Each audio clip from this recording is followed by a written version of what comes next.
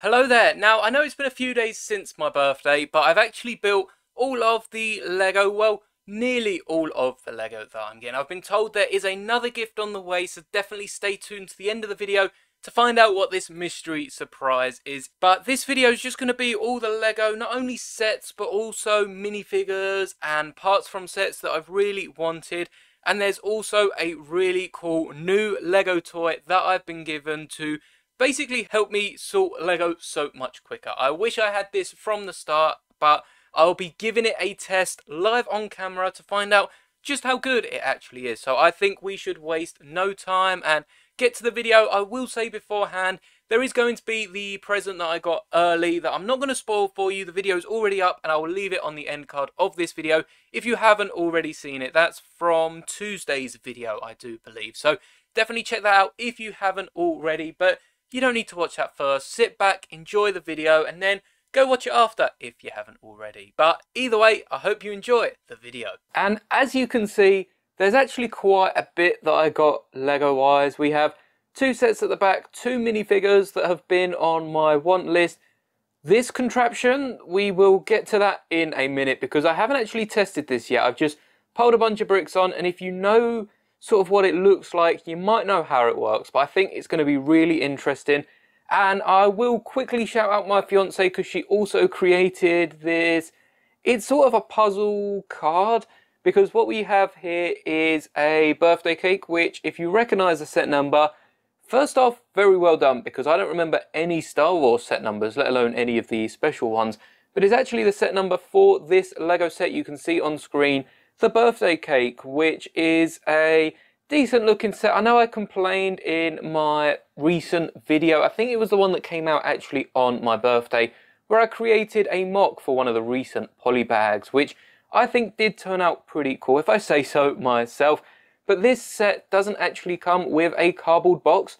It is an actual set, which first off is lovely from Lego, and there's also a sled with it. I'm not quite sure. I think the cake turns into a slide if you have it on its side. But anyway, back to this one. The layers of the cake actually move up and down so you can piece them together. And if I can just try to spread them out a bit, you can see that each of them have their own brick layers. It's really cool and again is meant to represent the same decorations that are on the cake. You've even got the candle pieces at the top with the little flames. So that is really cool. I'm going to move this because I'm scared that I'm going to break it and something's going to start falling off. So I'm going to put this to the side and we can take a look at all the other pieces because, as I said, there's a few sets, there's a few things I've been wanting, and I think the first thing that I will tackle are the figures that I was excited for because there's something really cool about this one. First off, we've got this little bonus sweet bags. These were purchased off the minifigure store. You can see just there, rarebricks.uk takes you to the minifigure store. I haven't ordered anything for them, but I did have a quick check. And if you are a fan of the minifigures for Star Wars specifically, or any of the magazine ones, and don't live in Europe or the UK, they do deliver the polybags worldwide, and they're about £5 odd, which is what we're paying over here for the magazine. So if you want any magazine gifts and you're not in the UK, definitely give them a check because they're quite decent prices. I mean, there's nothing too cheap, but they're all quite relatively the same. So like the collectible minifigures, a lot of them were £5, £6, and that might be a bit expensive for a few of the less popular ones. But also some of the popular ones were the same price. Again, I don't know if that's the case with all of them. Definitely give them a look. But I'm assuming that's where these two sets come from. Now, first off, we do have the Green Goblin and the glider from the Venomized, the new set, the one with Spider-Man's car, which honestly I think is a bit useless, Spider-Man having his car. But this is a minifigure that I've wanted for, well, not too much, but really since I saw it. I did pick up the cheaper set, which come with a Venomized Doc Ock, and I think at some point a few years ago, there was a Venomized, I'm not sure if it was a Venomized Iron Man or something like that, which I didn't pick up. I chose the other Marvel one at the time. I'm not really fussed on that, but I'm happy that I've got the Venomized Green Goblin, and you might wonder why it's still in the bag. And that's because I actually built this set in the bag. As you can see, it's a bit wide. I'm don't think I'm getting it out of this bag in the one piece. So I will take it out in a minute and take a closer look, but I'm very happy that I managed to build this in the bag. There's also a sticker on the back that tells you instructions can be downloaded off BrickOwl, which is something I didn't know when I made my BrickOwl versus Bricklink video. So if you are looking for set instructions and perhaps you can't get your way around Lego, because unless you know the set name or number, I guess, it's quite hard to find it on Lego, you can search for it on BrickOwl. I've said before, their search system is much easier if you don't know what you're looking for.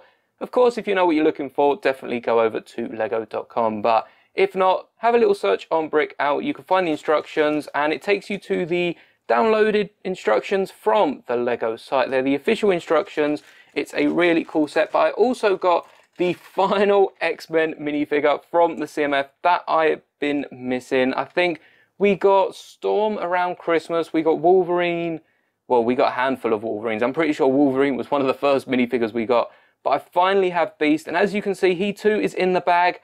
I'm not going to lie and say I built this in the bag. I didn't, because as he's got this card behind him, it would have made it nearly impossible, but I thought it'd be fun to just show him off in the bag. I will open them in a second, but first I think we can take a look at the two sets here which I got gifted.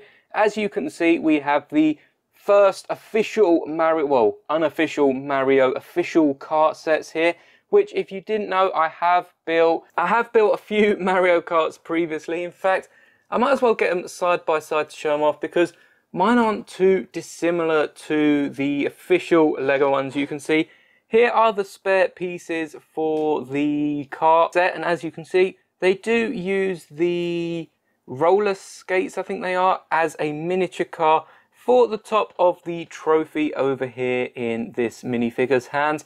And that's really cool, because not only do you get that trophy and can definitely make a bigger one with the spare piece, but you also have two roller skates. So if you wanted someone to be roller skating alongside with them, you've actually got two of these gold skates to use. So that is pretty cool. And I think they're not too dissimilar. You can see the front of the karts is the same. I mean, I've used a little slope perhaps, but that bumper is just a given for go-karts. And they've actually included that also on the back, where I've gone for more space for my engine. But they've actually made it 6 bricks wide compared to my 4. And I think that's the right thing to do. I think next time I build any sort of Mario Kart, especially when the official sets come out next year, I'm definitely going to increase the width of my karts by at least that. I'm not sure it's quite a full, I mean, it's a full brick out to here, but just by that extra plate or so, that definitely looks more like a official go-kart and less like a very thin Mario Kart mock that I made. So you can check out the videos. There are a few videos on these Mario Karts. Search Mario Kart on my channel and they will pop up. But it's not the only set that I got for my birthday, as I also got this battle pack, which honestly, if you're not a fan of Ninjago, perhaps this doesn't look as good. And I'm not a huge fan of Ninjago, but not only do I love the minifigures, but also you get a little mech in a battle pack. I'd have loved for this to happen with Star Wars. In fact, I've just scheduled a video in a few days' time. Give me about a week to work on it, and I'll definitely have transformed the current 3 Star Wars mechs into this sort of battle pack where you get a smaller mech. You're getting the 3 figures with it as well. People were army building the Stormtrooper mech for the new Stormtrooper minifigure. Imagine if we got at least 2, maybe even 4, but probably 2 Stormtroopers, 2 Rebels, and a Stormtrooper mech to go along with that Tantive hallway. So many people would be picking it up. It'd be great to get this in Star Wars, and I think they can do. Obviously, this is representing some sort of Ninjago figure, but I think they can take the liberty with Star Wars. We're seeing quite a few Lego Star Wars sets, like the recent Battle Pack that comes with the Bark Speeder, based off Lego's early design of a Bark Speeder before we got the design we love from Clone Wars and Revenge of the Sith. So Lego can definitely give us a battle pack for Star Wars that doesn't necessarily line up to canon. And I did say we'll open these bags, so perhaps I'll get these open right away. For this Venomized Green Goblin glider, I like it a lot more than a recent one we've got from a magazine, which is where I actually picked up the Green Goblin for the first time. And it looks like it's the same design of minifigure. We've got a few different variations of Green Goblin, so it's nice to get a similar one for this Venomized minifigure, and Beast is pretty cool as well. He not only comes with this little bit of tech down here, I can't remember what they're called, but it's some equipment from his lab and that nice X-Men belt, but also comes with a yellow mug with the X-Men printing on it. Yellow mugs are so typical for LEGO, and to get the X-Men mug is really, really cool. Once again, they did send along at least some of the spare pieces. We've got the spare pieces for the Beast minifigure. That was with the card from the box that he came out of. And we also have some spare stud shooters with Venom. So if you did want to order from the minifigure store, again, rarebricks.uk. This isn't affiliated, this isn't any sort of paid advertisement.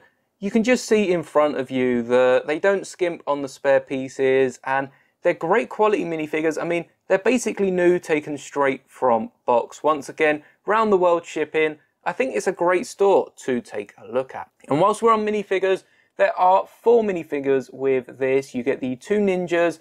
I think it's Jay and Lloyd, if I'm not mistaken. But I really like this wolf because not only is it a really cool figure, and if my camera can focus, perhaps I'll be able to show it off a bit better on the desk. But you can see that you've got this wolf mask on front. And if I flip it, it's actually tied up to, I don't know if that's a blue hood or what it's representing, but it reminds me of the Lego Chima figures with the wolf mask. And I think Ninjago are sort of tying themselves up to the legends of Chima, so it does make sense that they're going with more of an animal mask. But on the back, it's tied up around the head, much like the young blue Mandalorian from Mando. You can see in certain shots, his mask is actually tied to the back of the head, and there is a whole samurai tradition behind it. It's not just something they've done for the actors of the show. So it'd be nice to get a Mando helmet that's half Mando, half tied up at the back. But again, it's not something I think LEGO will do, seeing they've not done many Season 3 Mandalorian sets. So I'm not expecting to get a lot, but it'll be really, really cool. Now, I think it's time to take a look at this massive contract. Well, it's massive compared to everything else on my desk. In fact, let's take a further step back, because what you'll be able to see is my mat has shrunk. Well, my mat actually hasn't shrunk, but my desk has grown. And that is because I've switched up from an 80 centimeter by 40 centimeter desk, I'm pretty sure that is, to a 100 centimeter or meter by 60 centimeter desk. Now, you saw in the title, when we hit 1K subs, I will be buying a new desk, and it will actually be a standing desk, just so there's a bit more energy into the videos. And the reason I'm waiting to 1K is because there was a desk I had my eye on. In fact, it was this desk on screen, and it was on sale. It was like 25% off.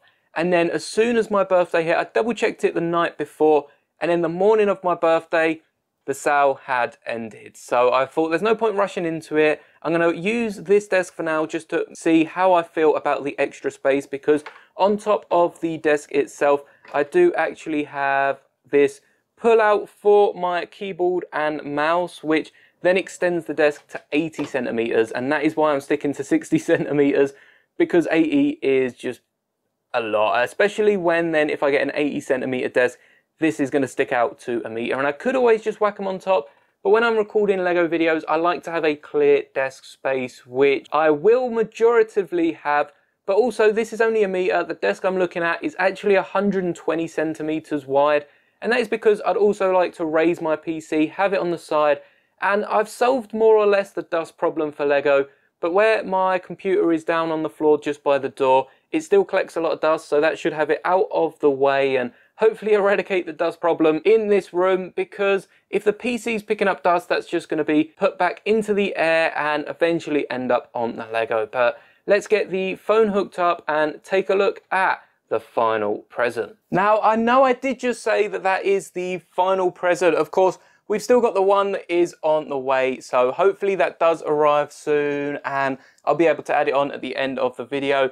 But it isn't actually the final present. Well, it will be after I show you the next one. But I actually did get 2 new Lego tops as well. So you can see I am wearing one of them, and it's the evolution of the minifigure. It goes from brick to legs to torso to head, and then starts walking away just at the end. But this is one of 2 Lego tops that I got The second one you'll have to wait around for tomorrow's video for. So if you are enjoying the content here on the channel, be sure to drop a like and be sure you are subscribed so you don't miss out on any more awesome Lego content. And of course, you don't want to miss tomorrow's top because like today's one, it is another cool Lego top. But now let's get back to this box sorter thingy. So hopefully I have given you a good angle to just see how this works. Of course, we've got some different size holes that we can take a look at in a minute. And the aim is that the bricks will go through their sized hole and it will sort of separate it based on size. We do have some letters on the side, which you can just about see. We've got large, medium, small, and there's also a B, which, come to think of it, could represent base. But I always like to think that that is the bum of the machine, and hopefully that's where all the little bricks go. So to power this machine, all we got to do is give it a little jiggle, shake it up, and hopefully the magic does the rest. So once again, I'll probably turn this down if this is too noisy, but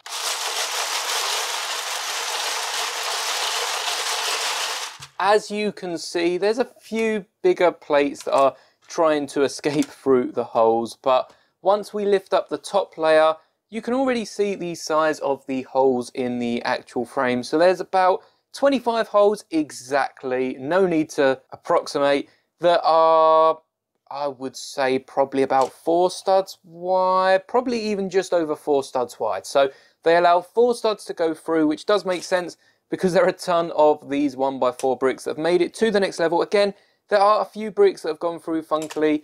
Perhaps that's down to me placing the bricks. I'm sure if you just whacked them on top, they'd probably send half of them through, like this 1x4 does slip through. But most of the bigger pieces do stay on top. Of course, you're not going to get an 8x8 through a 5x5 rounded hole. So that has separated all the large bricks here, and you can stack them upside down. So if you wanted to start sorting these smaller bricks, they do stack upside down as well. Let's just give this a little shake, make sure all of the smaller bricks are through, but the holes on this are smaller. I'm not sure if we'll be able to scrape a few. There you go.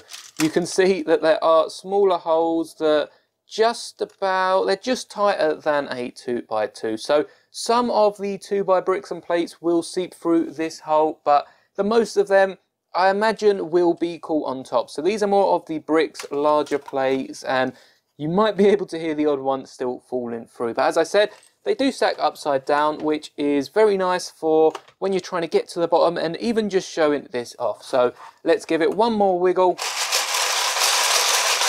just to make sure it looks like this layer is going to be for studs and probably cheese slopes should fit through. There we go. So the only thing I will say for this is if you've got an old lot of Lego that is a bit dusty, it's not going to clear the dust for you.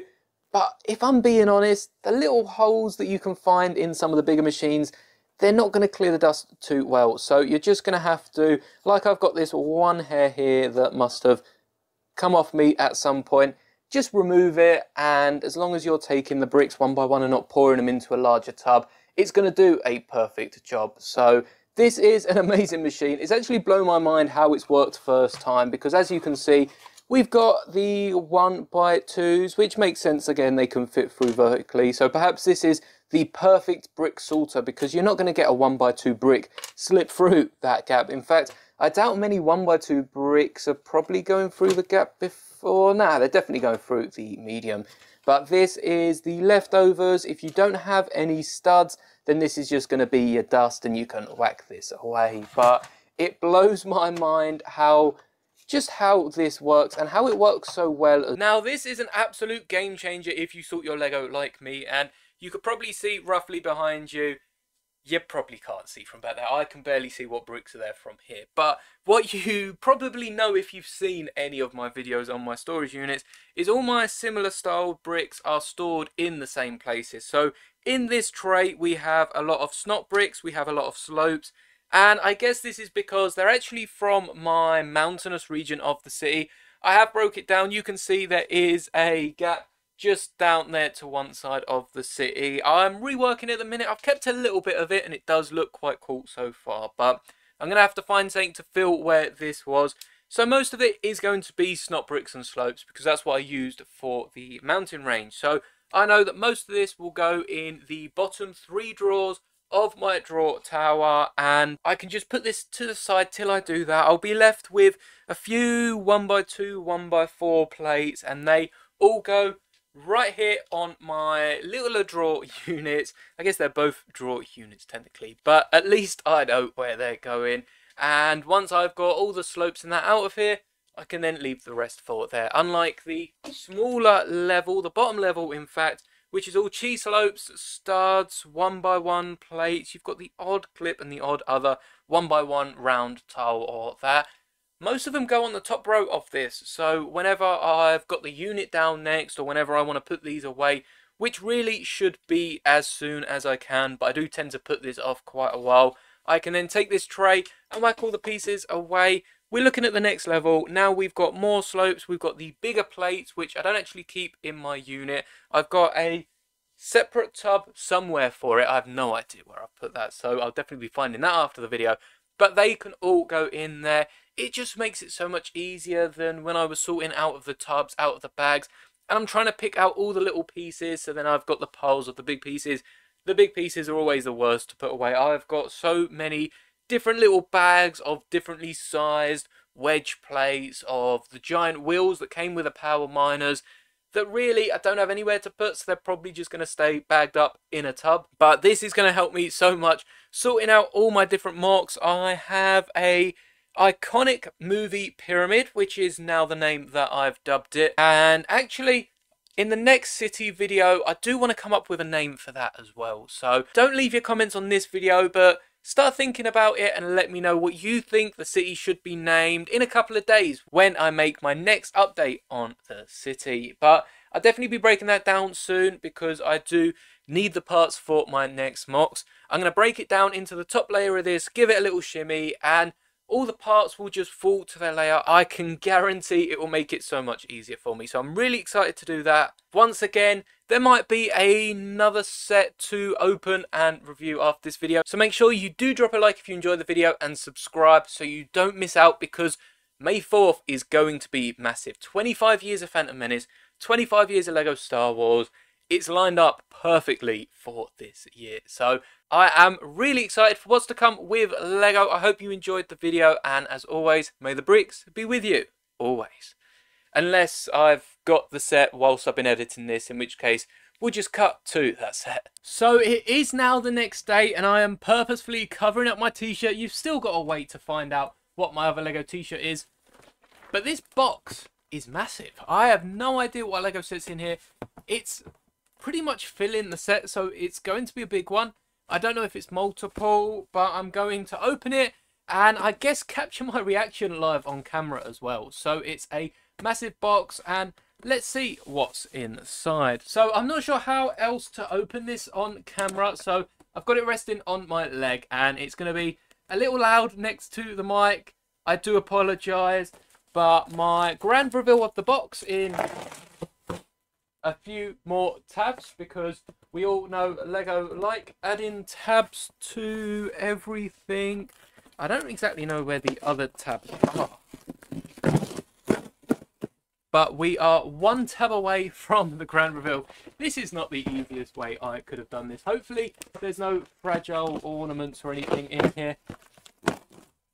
And now we've got the box open, revealing in 3, 2, 1. We're not there yet, but I think I can see the set.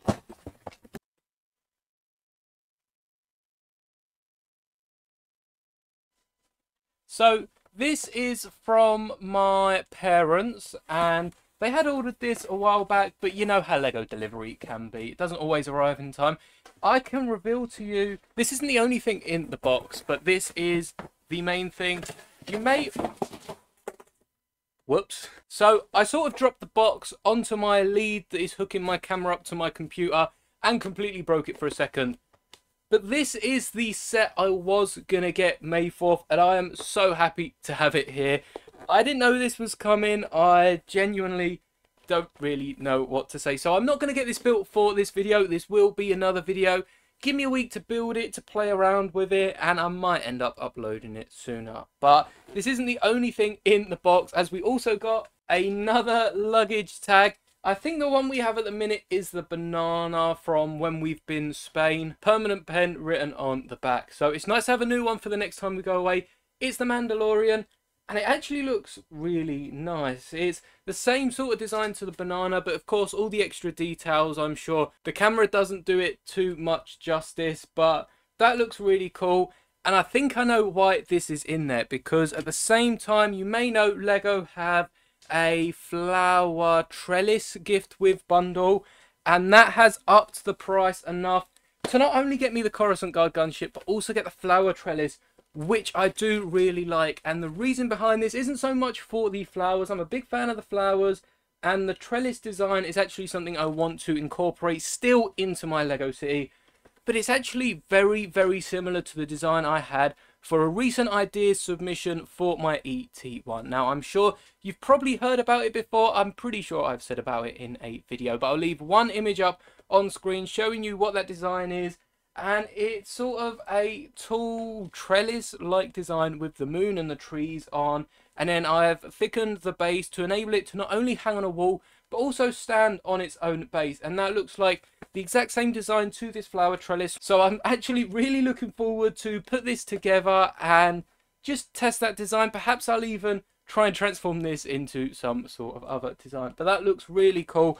But most of all, I'm just really excited to build this gunship. Again, apologies that I couldn't get this out for today's video. This is going to be its own video, and I've actually already got plans to try and turn this into a battle pack. So, of course, the first one will be the Ninjago mech. Stay tuned for that, but I can't wait to open this. This is probably the #1 set on my wanted list. Previously in this video, I got Beast, I got the Venomized Green Goblin. They were my most wanted Marvel minifigures for my Marvel display, so I'll probably have to do an update on that.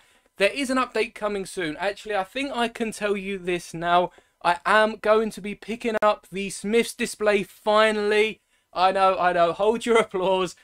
You've waited so long for that Smith's display, and I've been putting it off. Now that I'm looking at buying other things, I think that has to be the first thing on my list. So I will pick up the Smith's display.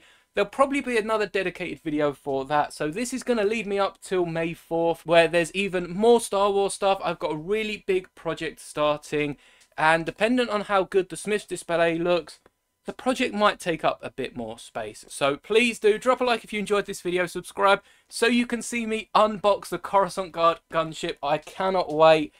I'm probably going to put this together after this video. So the review should be out in the next few days. Give me about a week or so just to publish all the other content I've got lined up. And then we'll take a deep dive into this and probably at some point even try to figure out how many clones we can fit inside. But I can announce tomorrow's video is another 3D printing one as well. So we've got a lot going on right now. I'm very happy to have not only this, but also the flower trellis. As I said, this is basically as close to an official Lego made version of my set as I will get, because this is so close to the ET1. So I'm going to pretend that I designed flowers instead of ET while I'm building this set, because this is so close to my, what I thought was an original design. Of course, Lego have it planned way, way ahead, even compared to my channel. So, promise this is the last part of the video. But I also wanted to show off for my birthday. Me and my fiance painted some bricks and minifigures. And I painted this Oreo looking brick, which I think is a really cool design. You've got sort of a purpley colour on top, purpley colour on the bottom, and then this white cream around the middle. And my fiance did paint this red and green brick, but she also painted this Admiral Thrawn minifigure from the upcoming Tales of the Empire. And I'm very happy with how my Phase 1 Clone Trooper turned out. We had lots of fun painting these, and especially getting all of the correct details on our minifigures. Thank you so much for watching. Again, drop a like if you did enjoy this video. Subscribe to see the Coruscant Guard unboxed. And may the bricks be with you always.